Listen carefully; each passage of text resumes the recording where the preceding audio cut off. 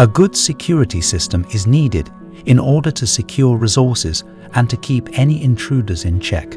The same is true for a country's military. Without proper defense forces, nothing stops a neighboring country from annexing parts of another country and claiming it as theirs, like what happened in Ukraine of recent. The importance of military cannot be overemphasized here. So that is the reason we've come up with a speculative list of the most powerful countries in Africa by 2030. Also bear in mind that having a powerful military ensures stability, growth and progress. A good example is the United States. They have the best, largest and most funded military in the world, and as such they are easily the most powerful, wealthiest and most stable country in the world by default. So if your country has a powerful military, it's a good sign of future progress and stability. No wonder countries such as the likes of North Korea and Iran so badly want to become nuclear powers. Before we begin our countdown for the most powerful militaries in Africa by 2030, we'd like you to take a second to hit the like button, as it helps more people view our content. Thanks.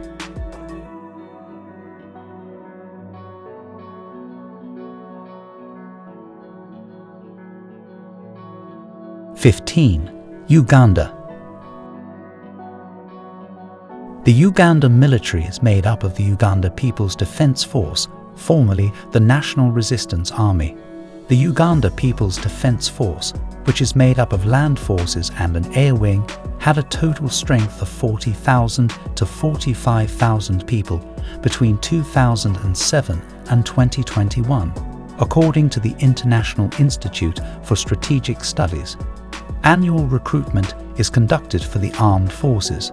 As part of the African Crisis Response Initiative, the US military trains alongside the Uganda People's Defence Force. The Uganda People's Defence Force takes part in the American-led African Contingency Operations Training and Assistance Program. The Uganda People's Defence Force has also drawn criticism for having a 13-year-old minimum age requirement for enlistment. Numerous international groups have denounced this as using children for military purposes. This has damaged the Uganda People's Defence Force's reputation and might have affected the amount of foreign help that Uganda receives. 14. Zambia. Zambia's armed forces are known as the Zambian Defence Force. The Zambian Army, Zambian Air Force and Zambia National Service make up this force. The constituent parts of the disbanded Federation of Rhodesia and Nyasaland armed forces were used to create the Defence Forces on October 24, 1964, the day Zambia gained independence. It was crucial in a number of regional conflicts in the 1970s and 1980s, including the Rhodesian Bush War and the South African Border War. Zambia lacks a navy because it is a landlocked nation, but the army does keep a maritime patrol unit to maintain security on inland waterways. 13. Chad. The 5 defense and security forces stated in Article 185 of the Chadian Constitution, which took effect on May 4, 2018, make up the Chad National Army. These include the National Army containing ground forces, Air Force, National Gendarmerie, National Police, the National Nomadic Guard, and Judicial Police, National Gendarmerie, and National and Police. According to Article 188 of the Constitution, the police, gendarmerie, and the National Nomadic Guard are in charge of maintaining public order and security, while the Army, Gendarmerie, and the National Nomadic Guard are in charge of national defense. 12. Kenya. The Republic of Kenya's military forces are known as the Kenya Defence Forces. The Kenya Army, Kenya Navy, and Kenya Air Force make up this group. The current Kenya Defence Forces is governed by the KDF Act of 2012. It was established and its composition specified in Article 241 of Kenya's 2010 Constitution. Its primary duty is to defend and uphold Kenya's territorial integrity and sovereignty. The Kenya Defence Forces conducts annual recruitment. The Chief of Defence Forces is the highest-ranking military officer and the President of Kenya's top military advisor. The President of Kenya serves as the Kenya Defence Forces Chief Commander. Similar to other Kenyan government agencies, the Defence Forces has been dogged by accusations of corruption. Because the military's operations have historically been hidden behind the pervasive veil of state security, corruption has historically received less attention from the media and public scrutiny. 11. The Democratic Republic of Congo. The largest arm of the armed forces of the Democratic Republic of the Congo, the Land Forces, often known as the Congolese Army, is responsible for land warfare. The Force Publique, which operated in the Belgian Congo and was renamed the Congolese National Army upon the country's independence from Belgium in 1960, is where the modern Congolese Army had its start. The Democratic Republic of the Congo currently has a sizable contingent of United Nations personnel stationed there. The Democratic Republic of the Congo Stabilization Mission of the United Nations had a strength of over 19,000 peacekeepers as of 31 August 2011, including 16,998 military personnel, and its mission is to help Congolese authorities maintain security.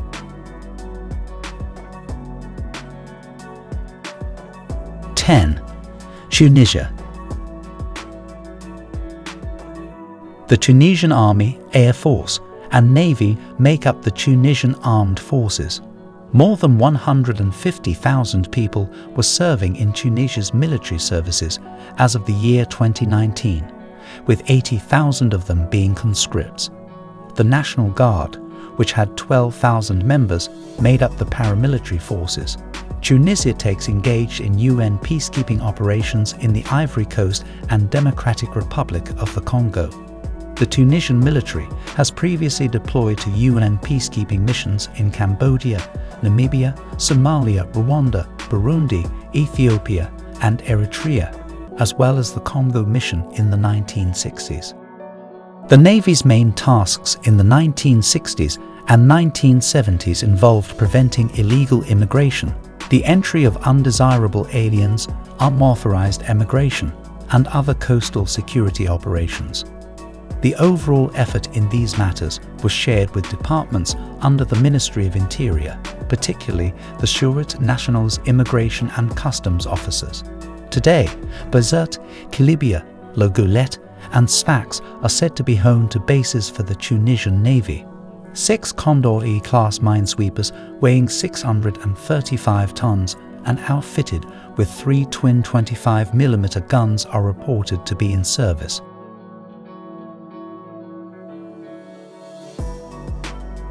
'9. Sudan. The armed forces of the Sudanese Republic are known as the Sudanese Armed Forces. The Rapid Support Forces have 40,000 members participating in the Yemeni civil war from 2016 to 2020, of whom 10,000 have returned to Sudan by October 2019. The International Institute for Strategic Studies estimated the regular forces numbers at 109,300 personnel in 2021. Sudan is one of Africa's top buyers in terms of weapons. For ammunition, armored vehicles, helicopters, howitzers, infantry fighting vehicles, attack and fighter aircraft, multiple rocket launchers, main battle tanks, and transport aircraft, Sudan continues to rely on a variety of suppliers, including Belarus, China, Egypt, Iran, Romania, Russia, Poland, and South Africa.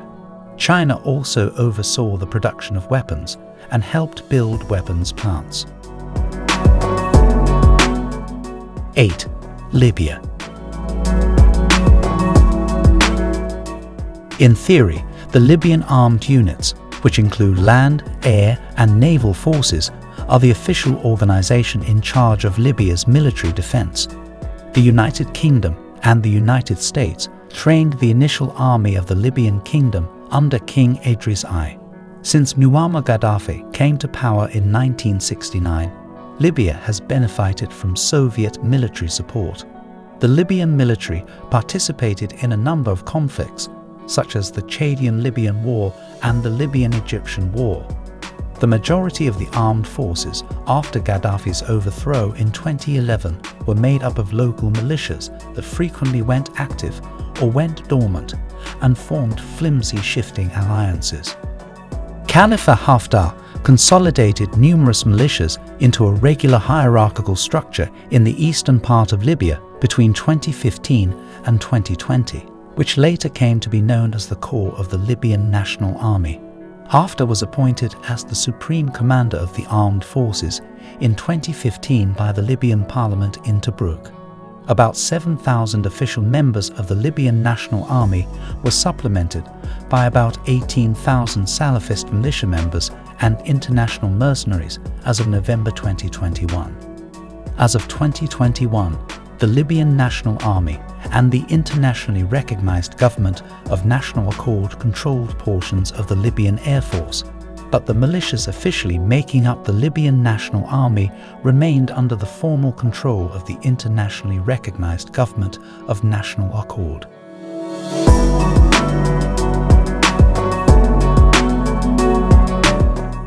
Seven. Angola. The armed forces of Angola are known as the FAA. The FAA is made up of the Angolan Army, Angolan Navy, and Angolan National Air Force. A reported 107,000 people were employed overall in 2021. Since 2018, Antonio Egdio de Sousa Santos, the Chief of the General Staff, has served as the FAA's director. He is directly responsible to João Ernesto dos Santos, the current Minister of National Defense. There are a few FAA employees working in the Republic of the Congo and the Democratic Republic of the Congo. There was no official confirmation of a presence during the disturbances in Ivory Coast from 2010 to 2011. The Frankfurter Allgemeine Zeitung, quoting June Afrique, said that 92 members of President Dos Santos' Presidential Guard unit were among President Gbagbo's guards. Angola has established specialized forces with the intention of participating in FAA operations run by the African Union. 6. Ethiopia. The military of Ethiopia is known as the Ethiopian National Defense Force. The Ministry of Defense, which is in charge of the ground forces, air force, naval force, and the defense industry sector, carries out civilian oversight over the armed forces. Ethiopia was the only country in Africa that was not colonized by European powers during the scramble for Africa, in part because they defeated Italy in the First Italo-Ethiopian War. However, because Ethiopia was surrounded by colonies of Europe, the Ethiopian government realized how important it was to maintain the Ethiopian army. The Ethiopian government provided its soldiers with extremely thorough training. Ethiopia has participated in a number of African Union and United Nations peacekeeping missions. These have taken place in Rwanda, the border region with Burundi and Ivory Coast. 5. Morocco. The armed forces of the Kingdom of Morocco are known as the Royal Moroccan Armed Forces. The Army, Navy, Air Force, Royal Gendarmerie and Royal Guard make up this group. Large, expensive and well-trained, the Royal Moroccan Armed Forces have a wealth of counterinsurgency, desert warfare and combined air-land operations knowledge. Participation in peacekeeping operations has given me more experience. The branch of the Royal Moroccan Armed Forces in charge of land-based military operations is the Royal Moroccan Army. In times of war or a state of siege, the Ministry of Defense, is in charge of an extra 150,000 reservists and paramilitary forces, including 20,000 regular members of the Royal Moroccan Gendarmerie and 30,000 auxiliary forces. The contested takeover of Western Sahara was assisted by the Moroccan army. 4. Nigeria. The collective military forces of Nigeria are known as the Nigerian Armed Forces. The Nigerian Army, Nigerian Navy, and Nigerian Air Force are its three uniformed service branches. The Ministry of Defense, which is in charge of overseeing the military and its personnel, acts on behalf of the President of Nigeria in his capacity as Commander-in-Chief of the Armed Forces. The Chief of the Defense Staff, who reports to the Nigerian Minister of Defense, is the Nigerian Armed Forces operational leader. The Nigerian military is one of the biggest uniformed combat services in Africa, with more than 223,000 active members. The Nigerian Armed Forces are ranked 35th globally Africa by global firepower.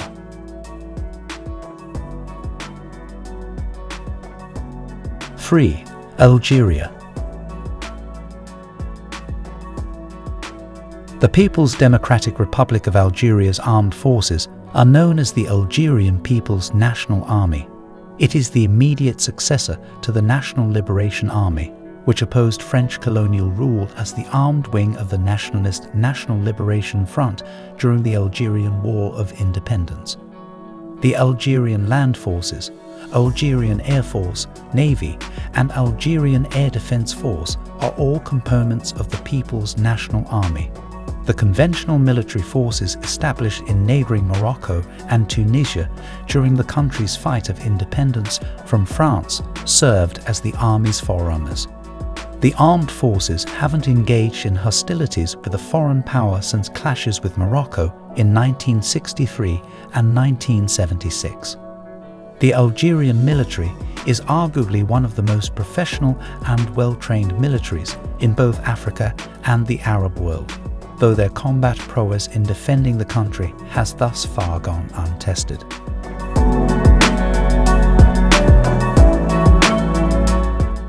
Two. South Africa.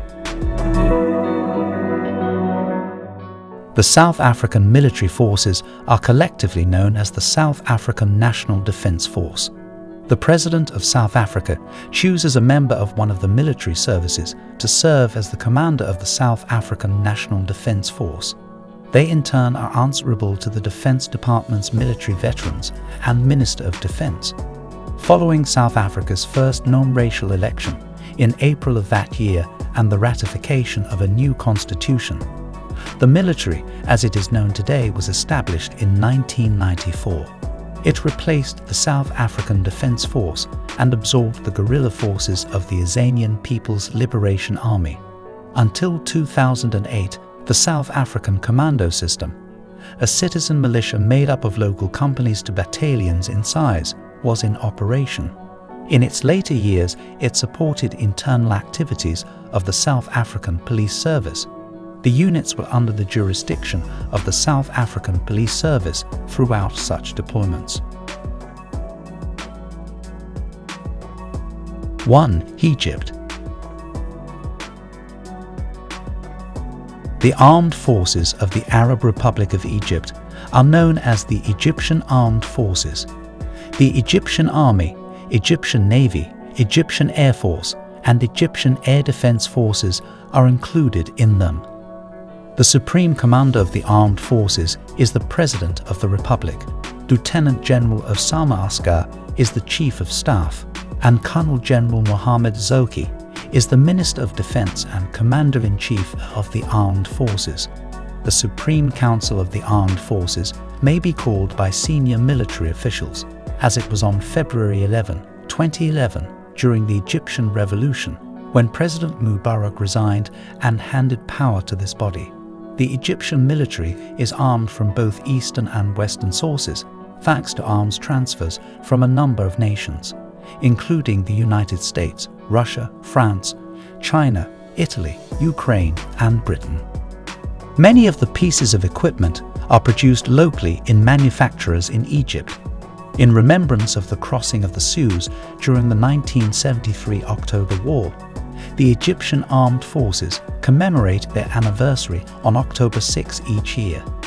Since its independence, the modern Egyptian Armed Forces have fought in numerous conflicts, including the 1948 Arab-Israeli War, the 1952 Egyptian Revolution, the Suez Crisis, the North Yemen Civil War, the Six-Day War, the Nigerian Civil War, the War of Attrition, the Yom Kippur War, the Egyptian Bread Riots, the 1986 Egyptian Conscripts Riot, the Egyptian-Libyan War, the Gulf War, the War on Terror, the Egyptian Crisis, the Second Libyan Civil War.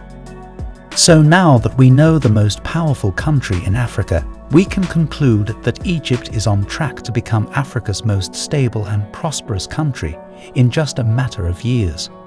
The facts speak for themselves. If you have a personal opinion on our placements, please leave a comment down below. We always love content which spur debate. Thanks for watching, and remember to subscribe and also hit the like button, and we'll see you in an upcoming video.